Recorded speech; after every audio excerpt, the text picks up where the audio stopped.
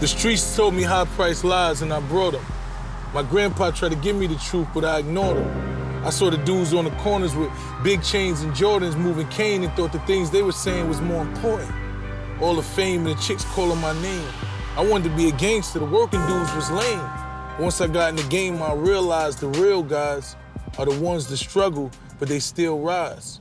I met Jamila through a mutual friend, pretty much like a sister, Yandy. We met, and we immediately clicked it all, because Jamila's authentic, man. Understanding her story, where she's come from.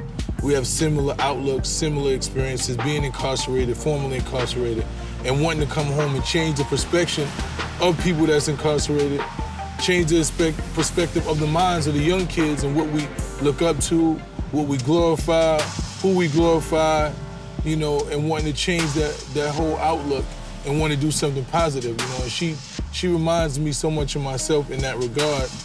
So that immediately, we just immediately clicked, and she's like a sister of mine. So Jamila, everything about Jamila is real. She's 100% authentic. Since the first day I met her, everything she said, she did. And if she couldn't do it, she said she couldn't do it. And that's, you know, it's called integrity, man. And I think she moves in that light. She has an old school soul that's pretty much has been vanished from today's society and today's culture, is that you really live, you try to be who you say you are every day. And you know, she lives by that code. She's very authentic, and everything that you see about her, when she's enjoying herself, when she's angry, when she's protesting, when she's trying to educate you, it comes from a place, a genuine place.